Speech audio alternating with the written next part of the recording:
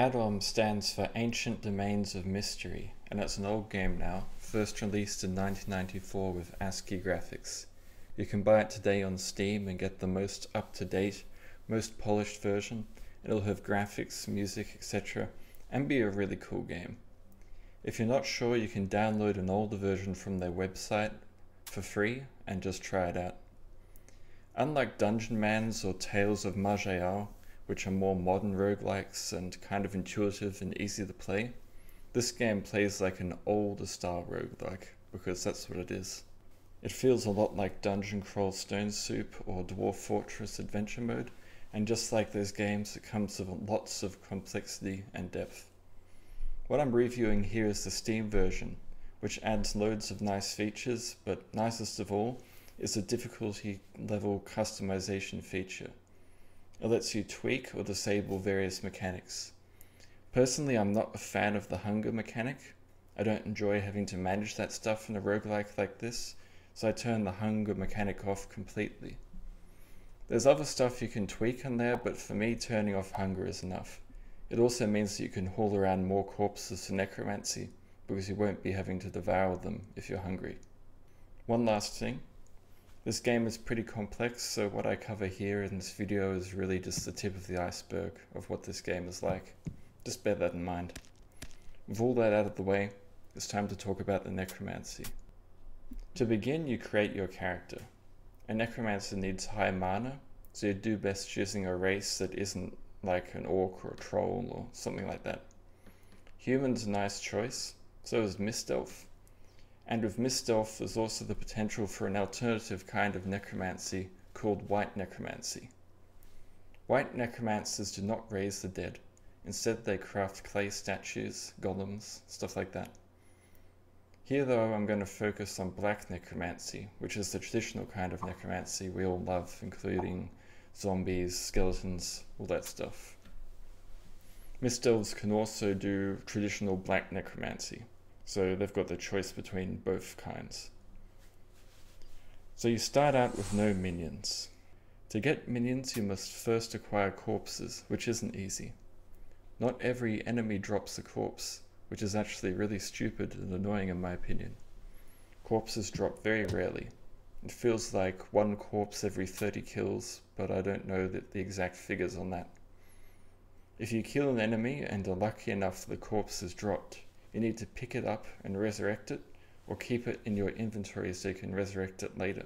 Because corpses are so few and far between, you'll feel pretty wary of wasting them. But you can't hoard corpses like a greedy madman either. They're heavy and they'll weigh you down, but even more infuriatingly, they'll rot away inside your backpack. So that corpse you've been lugging around for an emergency, it'll disappear right when you need it usually, which is pretty annoying. There's a skill called food preparation, which slows the decay of all food items, including corpses. That helps with this, but corpses are still going to expire on you. Before expiring, a corpse may become rotten. If that happens and you use it for a minion, it seems to be created with very low health. You can command minions using Control X and then C.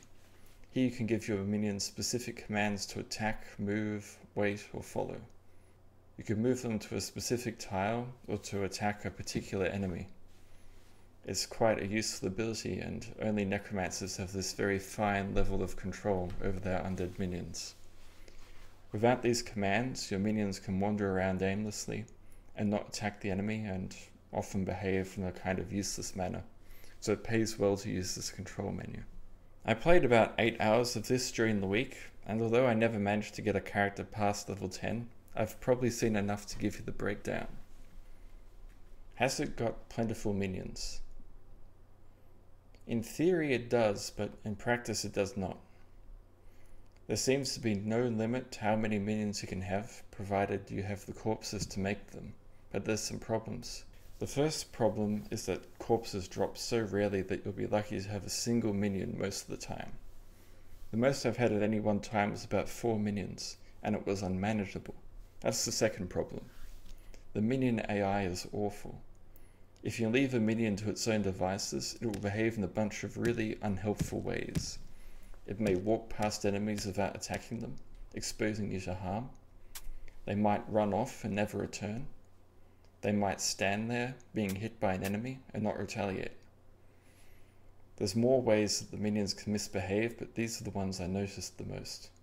This unhelpful default AI means that you really are required to micromanage every single minion using the menu reach with Ctrl X and C. This becomes a real problem when you've got many minions, because you're going to have to be doing this for each and every minion. To command a minion, you do the Ctrl X key combination, which opens the screen, and then you press C. You then have to target the minion you want to command by using the movement keys to move the cursor to the minion you wish to command, and then press T to target it. Then you must choose the action the minion should perform. You press A for attack, M for movement, F for follow, and H for hold position. If you choose the attack or movement commands, then you must additionally target the enemy that your minion should attack. This menu is annoying enough with just one minion to command, let alone multiple minions. It'd be fine if the base AI was useful enough to mostly fend for itself, and you only had to use this menu in special circumstances, but unfortunately it's needed in every circumstance, or your minions will just not do anything useful. Now we come to the next point. Has it got useful minions? The minions in the game are somewhat useful provided you take the time to command them properly with the command menu. Zombies and skeletons are the beginner creations and are very weak, but at level 6 you can get the ghoul, which is a lot better and can also paralyze the enemy on hit. At level 10 you can get a shadow, which is quite good, and the minions beyond that continue to grow more and more powerful, until at level 50 you have the lich. From what I've seen so far, I doubt the minions could ever be viable enough to be your primary means of dealing damage. Are the minions permanent? Good news, the minions are permanent. They will persist until killed by enemies or left behind by you. The minions follow you as well when you change areas, but only if you're right next to them. So minions you want to keep must be commanded to stand on the tiles next to you before you transition areas. Is the caster weak and squishy? The caster is not particularly weak or squishy. Unfortunately, most of the game is spent without minions due to the very rare corpse drops. As such, you're your own primary damage dealer. So the golden pillars of satisfying necromancy have been covered. All that's left is to give the final score for its minion gameplay. Plentiful minions, 5 out of 10. Useful minions, 5 out of 10. Permanent minions, 6 out of 10. Squishy and weak caster, 5 out of 10. Total score, 5 out of 10. Although this is a good roguelike, it fails to deliver a satisfying minions experience. A pure minions build is not possible because the mechanics for creating minions ensure that minions are difficult to acquire, and because of how tedious it is to manage the minions once you have them. The main things that could be done to fix minions in the game would be to first of all give them adequate AI. Micromanaging every basic thing gets tedious. You shouldn't have to do it. Secondly, make corpses drop more frequently or come up with a better way of making the minions. Corpses are just so few and far between that it destroys the feasibility of a pure minions build. You just can't do it.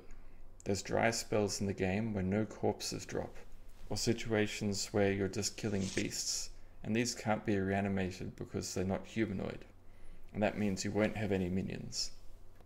As for the roguelike itself, I'd probably give it a 6 out of 10. It's decent.